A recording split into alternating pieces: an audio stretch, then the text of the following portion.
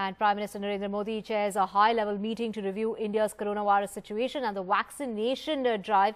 The Prime Minister has ordered an audit of ventilators provided by the government. The localized containment strategies are the need of the hour, is what Prime Minister Modi had to say. The Prime Minister has instructed that testing needs to be scaled up further in areas with high testing positivity rates as far as the country is concerned. We have my colleague Akhilesh joining us.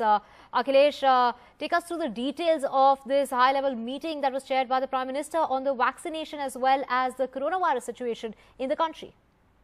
Well, Divya, the meeting's focus was very clear.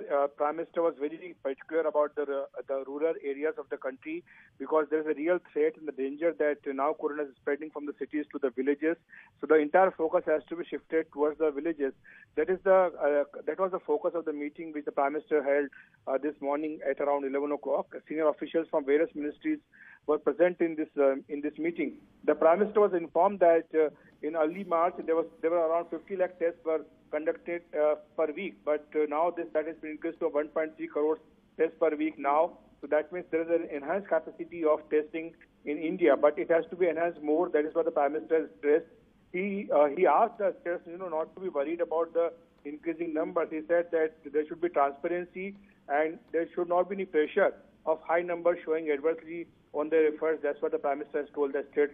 So this is very categorical and very encouraging a statement by the Prime Minister towards the states, because there's a tendency that states are, hiding the real number, and the real numbers are not reflecting because there are less number of tests. But the Prime Minister says that no, this should not be done. In fact, there should be more tests and the number should be transparent. That's what the Prime Minister has said. And he also talked about increasing the oxygen supply towards the rural areas, because now the situation is very worrisome in some areas of states where there are large number of villages which are affected due to COVID.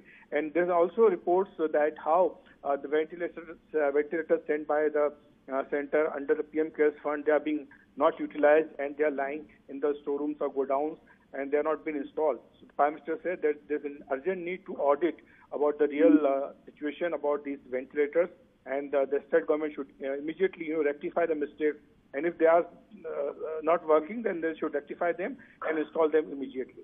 Right.